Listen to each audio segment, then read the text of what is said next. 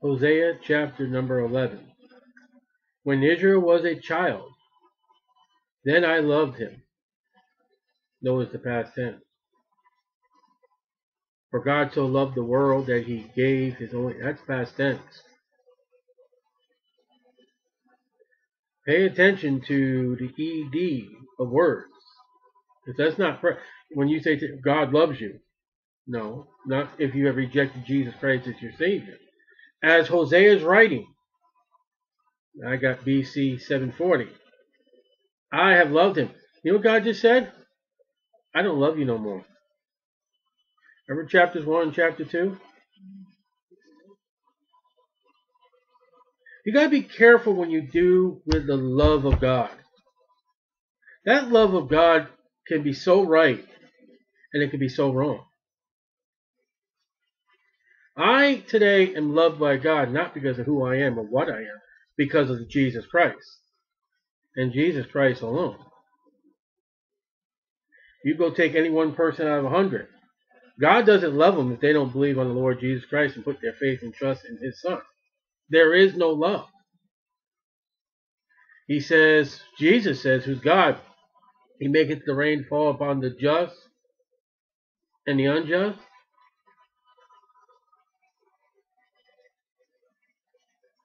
What do you do with the love of God there? God does things for those who don't do nothing for him, just for the sake of nature. He's telling Israel, I loved you at one time and called my son out of Egypt. Israel is God's son as a nation. Hosea breaks out to say that Israel is God's bride. Not Jesus' bride. The church is Jesus' bride. Israel is God's bride. God's son. How do you get that? I don't know. But that relationship, that family relationship that God has with one group of people and no other. How do you know who they are? Well, they're people called Israel, and they were called out of Egypt by God.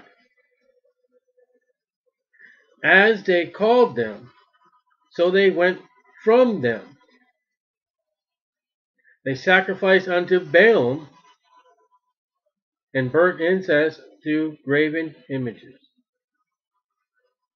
What a testimony. That's why God loved them. Because they did do right and then they went and did wrong. God taught Ephraim also to go, taking them by their arms, how to walk. So there is instruction by God, and you can't say in the book of Hosea, well, God is cruel, all that, what he's going to do with Israel and take them. He took them by the hand and he showed them how to walk. Now, when a parent does that with a child, beyond physical ailments, diseases, that a child can't walk. And I mean retard, I mean it's impossible. Beyond the child's capability to walk, to do anything. But you've got people here that God has taught, has taken by the hand, and they don't want to walk. They refuse to walk. It's like people in America, they don't want to work. They don't want to do labor, but they want the money and they want the food. God has showed them through Moses, the writing of Moses, what to expect and what to be done. But they knew not that I had healed them. Exodus 15:16, Matthew 9:12, Mark 2:17, Luke 5:31. God showed them mercy and grace. He still took care of them. Through the wilderness journey with Moses, from the time that Moses brought them out, guided them out through God, When Moses died just before the promised land in Jericho, you know how many times God could have just wiped them all out entirely? You know how many times God wanted to?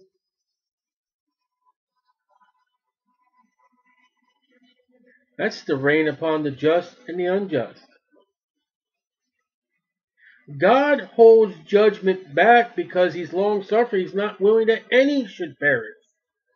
He is telling Hosea to write 11 chapters. I don't want to do this. Judah, I don't want to sack Jerusalem. I don't want to send people to hell.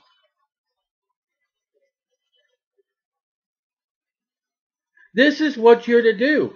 That guy that preaches on the street, that couple that comes to your door, that piece of paper you picked up is not mean. It's my love for you. I drew them with cords of a man.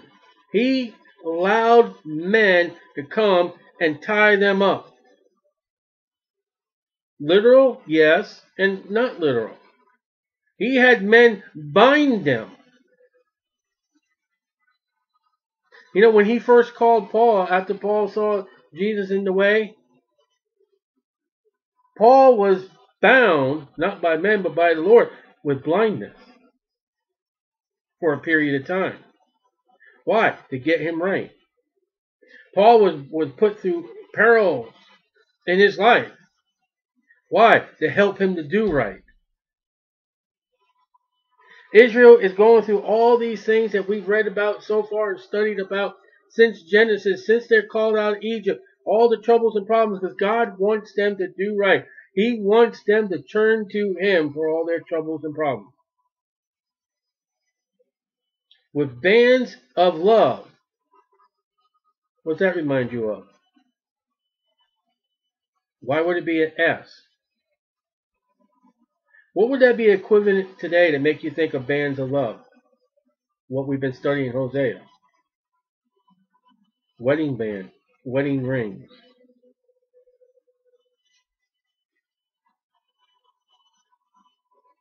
He drew them with cords of men, the bands of love. How's that?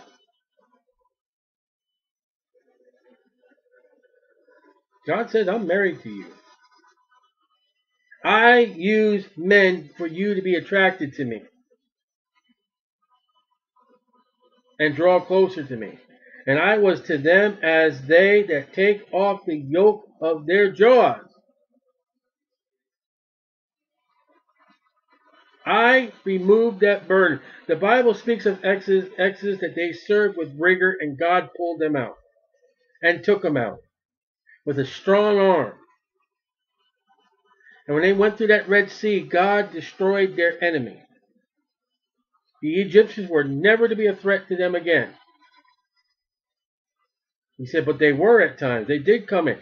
That's because Israel sinned against God. You know why Israel suffered in the land? Because God told them what we read today. Destroy all them that are in the land. Get rid of them. They're going to be thorns in your eyes. They're going to be pricks in your eyes. They're going to be trouble to you. You realize if Israel had done right, you would never need the story of David and Goliath. There would have never been a Goliath.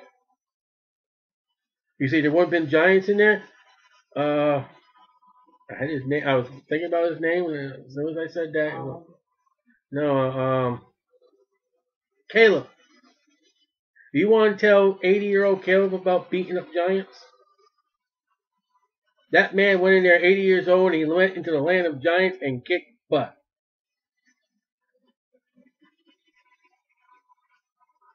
Him and Joshua said, hey, let's go get him. Let's go. And I laid meat onto them. Provider. I gave them food. It was a land of milk and honey. You remember what the grapes they brought back? 2 men had to carry them. God provided meat for them in the wilderness.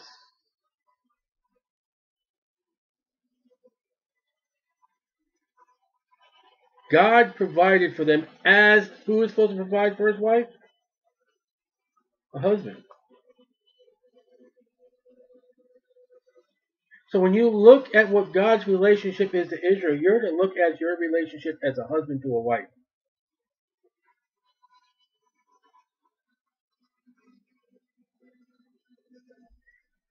He shall not return to the land of Egypt. Now we read earlier, they shall go to the land of Egypt. That was Ephraim. But the Assyrian shall be his king. That's prophecy. Assyria is coming, and they're going to dominate you, and you're going to be held captive to them, and Israel never comes back. Not yet. That has not have happened yet. Judah goes back under Ezra and Nehemiah, but not Israel. Why? Because they refuse to return. Jeremiah 3, 1 through 25, Hosea 14, verse 4. You know what that refusal to return is? Can you think of one word that would be of that? They have not repented.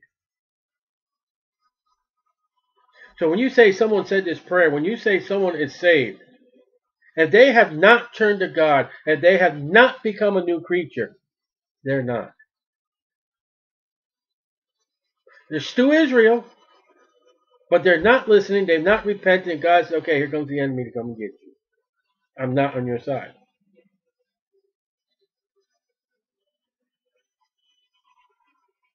They kept going their merry old way. Now, what would have happened if they truly repented to God and got right? They'd be still in the land today.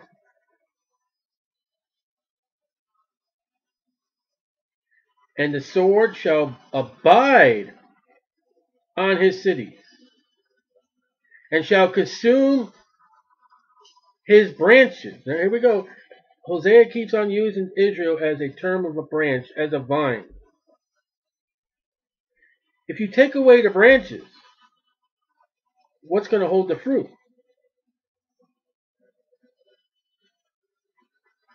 Nothing. Without the branches, there is no fruit. There is no leaves. Leaves are needed, photosynthesis or whatever that, I don't remember that science stuff. But it's needed. And devour them. The sword shall abide in the cities, it shall consume, and it shall devour. Consume and devour. Aren't those just great words? He consumed the whole dinner, and then he devoured the whole pie. Nothing left. Because this is the reason why. Why it's happening. Why the judgment of God? Of their own counsels. What are their own counsels? The 400 prophets or 450 prophets of Jezebel? The calves we spoke about in the last chapter. The calves have been, oh, moo God, what am I supposed to do? Count the bumps on your head, the tea leaves in the bottom of your drink, what the Ouija board says, how the stars are lined up. Anything but God. And my people still calls them his people. Are bent to backsliding from me. In the Old Testament, the way of salvation, it's gone. You know what's great for illustration for a Christian here? You could be a child of God and you still are a child of God. Even in backsliding. You can't lose that. You are in Christ. You are in God by Jesus Christ. Not the Jew. Not in the Old Testament.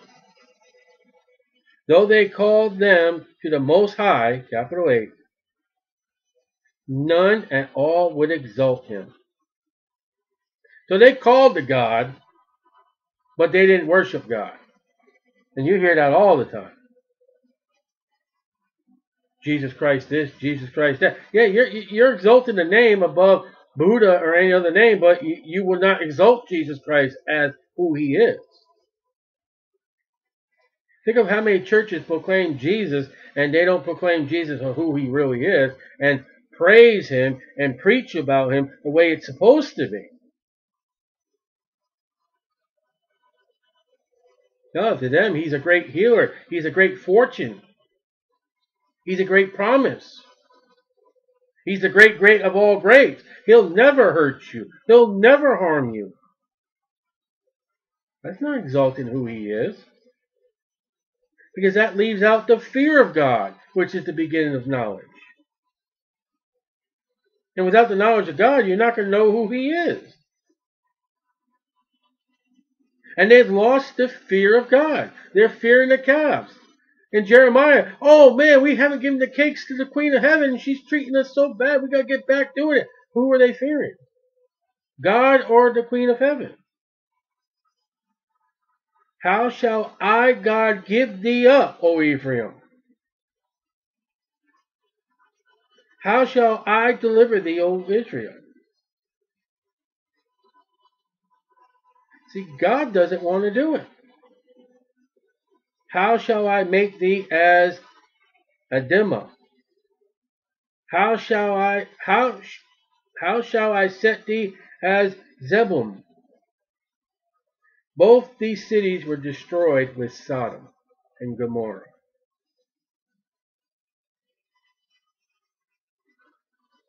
And those were people that God didn't even love.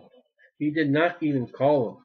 They were just wicked, vile, heathen cities that the conscience just got nothing. That even just Lot, his conscience was, here, take my daughter. Really? Come on, Ephraim. Come on, Israel. Think about Sodom and Gomorrah and Adamah and Zebulun. My heart is turned within me. God is in pain.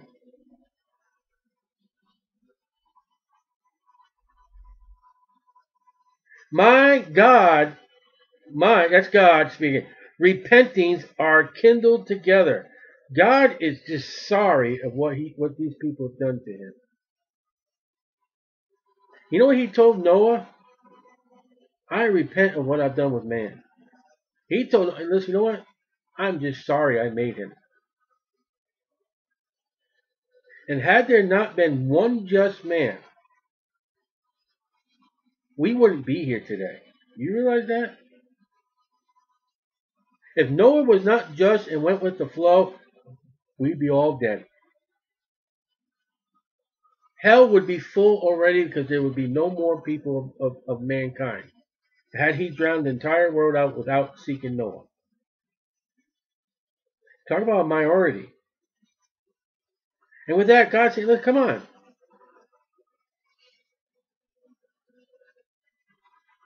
Hosea is one man. And God is using, will you go tell them? Will you tell them to get right?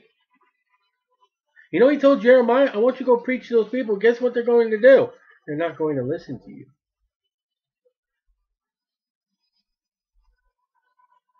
I will not execute is a good word,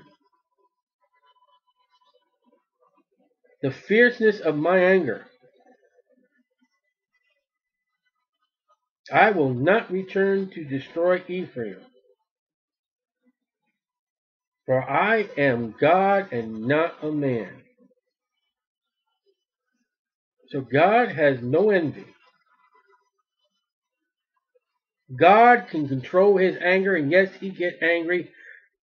What did he do with the table changers and the people who sold the doves and the sheep in the temple? You think he got angry?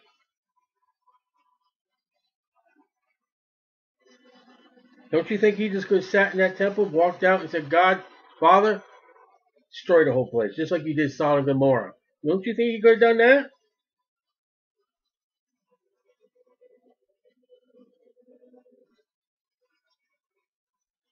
God caused the ground to open up with a group of people that went against him and Moses.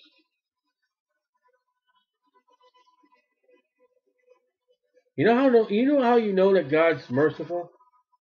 Tornadoes eventually disappear, don't they? Hurricanes go back to be a little wind, don't they? You wait till the Lord Jesus Christ comes back in anger. You realize at that point, everyone who's been against him will be utterly wiped out. I am God and not a man. Unto the Lord Jesus Christ is born. Job says, is there a man that can stand between us? Are you like a man that feels like me? Yes, when Jesus is born. So I guess the Jehovah's Witnesses would have fun with this verse. The Holy One in the midst of thee. Watch this. In the midst of thee. And I will not enter into the city. I'm in the midst of thee, but I'm not coming into your city. Why? Moo Moo's over there. You rather have Moo Moo. You say, what's Moo Moo? Golden calf.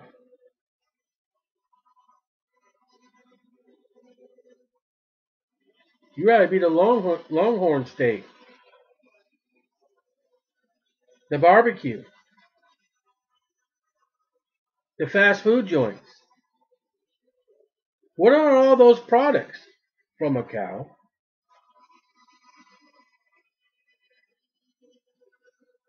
They shall walk after the Lord. Oh, there's a future.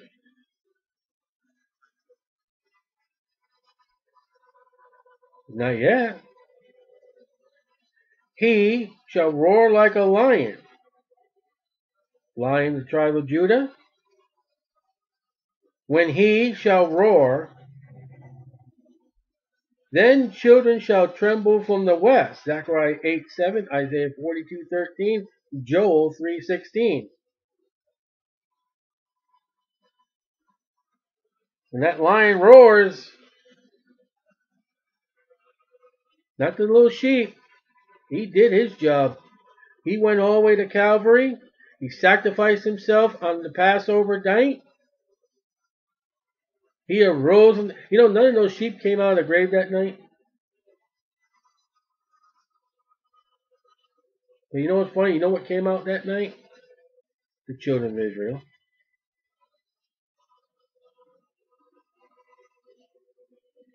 They shall tremble as a bird out of Egypt. Why did they be trembling? There he is. And boy, did we do him wrong. That trembling, the fear of the Lord is the beginning of knowledge. That fear is what drives Jesus Christ to him, say, okay, my brother, I'm ready to take you.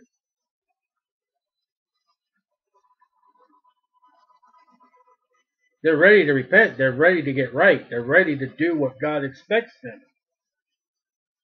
And oh, look out Egypt when the Lord steps in. As a dove out of the land of Assyria, I have no idea. And I will place them in their houses, the regathering of the nation of Israel, saith the Lord. So I'm going to destroy you. I'm going to hold back my anger. I'm going to get you. But I'm going to plant you back in the land. Now explain to me what we just read out of Hosea. If this were to be read in the synagogues today, explain to me where the Jew would understand the church age. Not in there.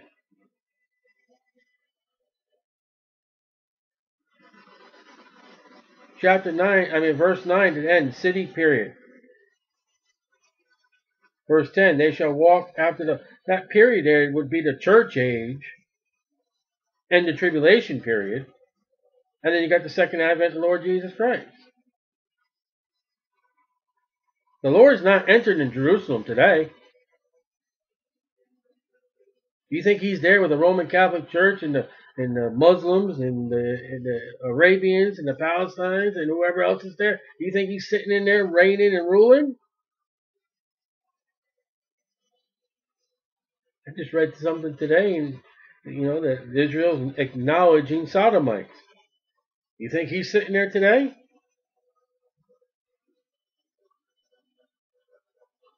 Ephraim compasses me about with lies. Ooh. Get a Mormon to acknowledge that he's Ephraim, then read that verse to him. Now let's see your film strip.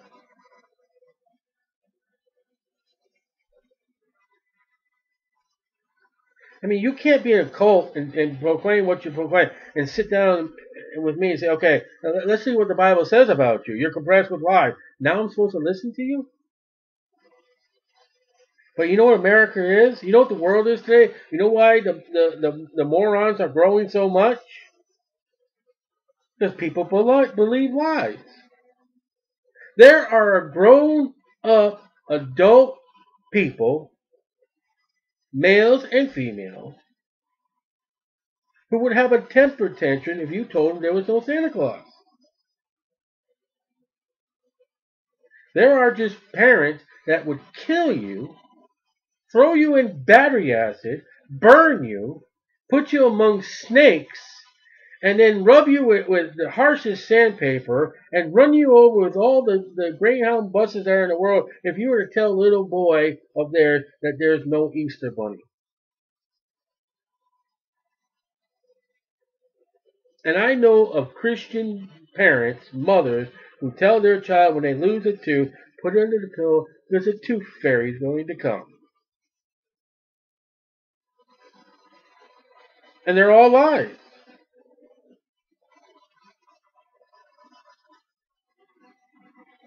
And God does not respect it.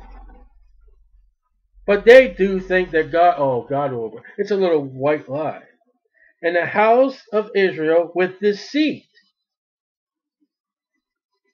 God is against lying, and he's against deceit. And he'll tell you so.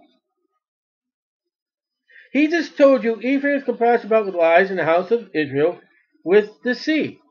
Imagine a born-again, Bible-believing, saved Christian being called up to God, and God say, you see what that was? Yeah, you are a liar.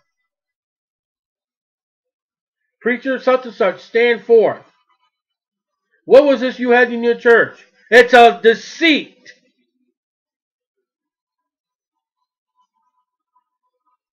Pope, whatever name, come on up. First of all, your name is not Pope Pius. Your name is not Pope whatever. Your name is such and such. You're a liar. Pray to Mary. That's deceit.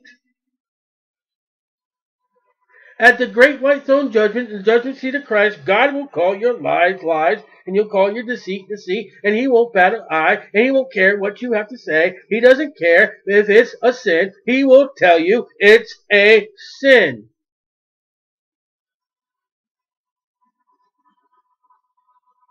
And he won't ask anybody's opinion but the word. Paul was not afraid to name names and what they did. John was not afraid to name names and say what they did. Jude was not afraid to name names and tell what they did. And unless you repent, as we talked about in this message, you think you're getting away with it, you'll stand before God one day, saved or lost, and you will be named, and your lies and your deceits will be called out.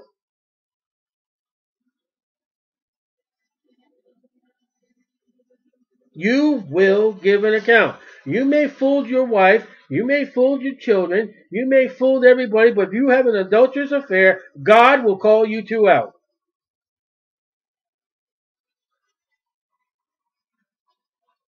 If you stole from the company and nobody ever caught you, he will point it out. We will know one day where Jimmy Hoffa is. We will know one day what happened to John F. Kennedy that day when he took a ride with the top down of his car. We will know. We will know what happened truly at the Branch Davidian compound in Texas. We will know. We will know if you are truly saved or if you're truly not saved. We will know.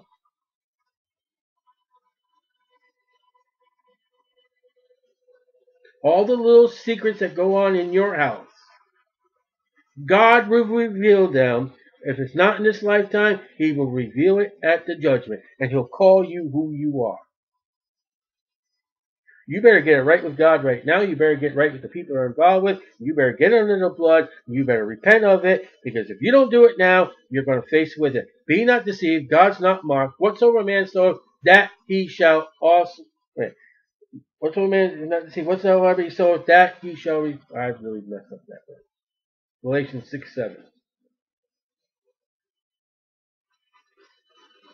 Ephraim and Israel are not going to be hiding. You know what happened with Jeremiah? The city is sacked.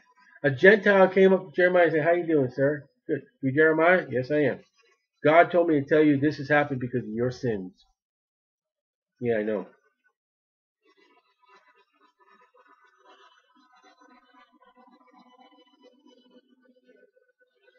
God's a righteous judge that before He casts judgment, He's going to send men. He's going to send His word. He's going to tell you what you need to do to bypass. And if you don't get right, the judgment's going to come, and you will be called upon what you've done.